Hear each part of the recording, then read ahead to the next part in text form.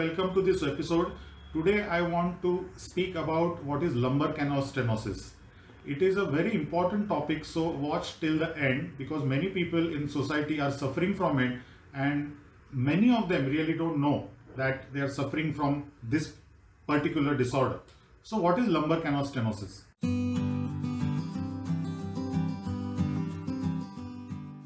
The spine which is in our lower back is called as lumbar spine, and as age advances it undergoes degeneration. So degeneration is not a disease, it is age related process by which there is deposition of calcium and the space inside the spinal canal becomes narrow and narrow. So the nerves which are supplying the legs get compressed or pressed, and when such a person starts walking, after few steps he or she starts getting heaviness, tingling, weakness in both the lower limbs or both the legs, simply speaking, and he or she has to stop, cannot go further because of this heaviness, pain and severe tingling and numbness. And after stopping the act of walking for some time, he or she can again walk further. So this ability to walk a particular distance is called as claudication distance. So after that distance, the claudication starts. That is, the pain starts, heaviness starts. So as the disease advances, this distance goes on reducing. So initially person says this starts after walking for about 10 minutes, then after walking for 5 minutes, and in the end, even on standing, there is pain in the lower back and buttocks and thighs and the calves.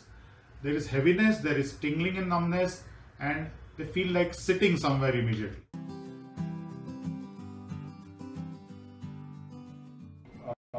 Earlier, I was unable to stand for more than 5 to 10 minutes, and after walking for 500 meters, I used to immediately try and sit somewhere.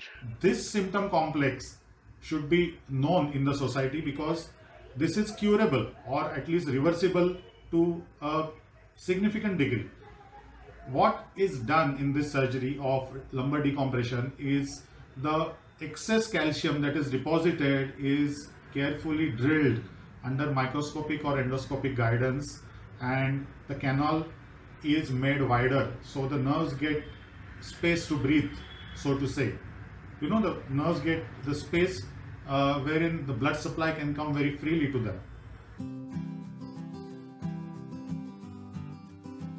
Now, I can stand for 1.5 hours without any trouble. I can even walk more than 2 kilometers at ease, and this distance is increasing day by day. So if these symptoms start and they progress, please be aware that it is curable.